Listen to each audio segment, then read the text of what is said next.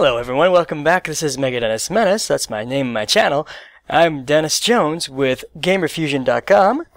And thank you very much for the t-shirt, guys. I think that's in frame, I can't tell.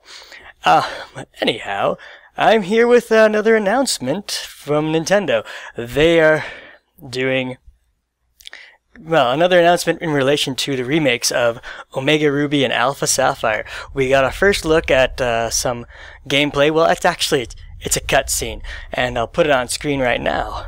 And it looks pretty awesome. It's showing Groudon and Kyogre using their abilities, Drought and Drizzle, where Drought makes it sunny, basically makes it so it's sunny days in effect, and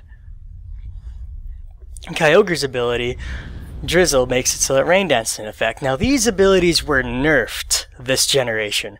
And what I mean by nerfed is like before, from generations 3 through 5, the weather effects were on throughout the entire battle until somebody used a move that changed the weather.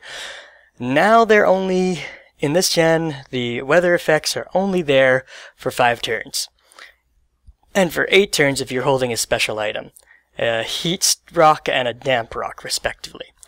So, yeah, so I wonder what's going to happen in this generation. Now, I'm going to do a little speculation because, you know, they haven't announced if there's going to be Mega Evolutions or not in this generation, but I feel it would be really silly if they did not include Mega Evolutions because of what happened in Pokemon X and Y. It's kind of a new game mechanic, and they need to keep it in there. I would be rather miffed if they left out Mega Evolutions.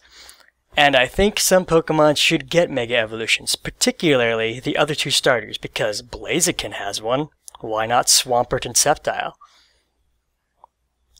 They need one too.